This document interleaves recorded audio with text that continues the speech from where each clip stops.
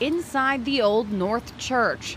Below the historic pews, in a dark and confined basement, lies a crypt with 37 tombs. On Tuesday, archaeologists opened the door to tomb number 12 for the first time in more than 100 years. When we opened up the tomb, we saw about 20 caskets in there. We didn't touch anything inside the tombs. We just left the deceased resting in peace. Removing the door and getting a good look inside is part of a major restoration ahead of the church's 300-year anniversary. One of the more interesting things we saw in there, lying on top of one of the caskets, was a page from the Bible, and it happened to be from Luke 24, which is the resurrection story. Between 17 and 1800, 1,100 bodies passed through these tombs, including some well known throughout history. Major John Pitcairn, who was in command of the British Marines during the occupation of Boston, Captain Samuel Nicholson, the first captain of USS Constitution, and Dr. Timothy Cutler,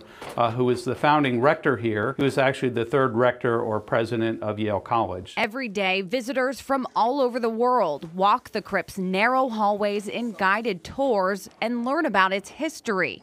And the hope is to continue this work to not only preserve the church for hundreds of years to come, but to make its crypts more accessible as well. So we're stewards of this. This is a very precious icon for our nation. In Boston, Katie Thompson, WCVB News Center 5.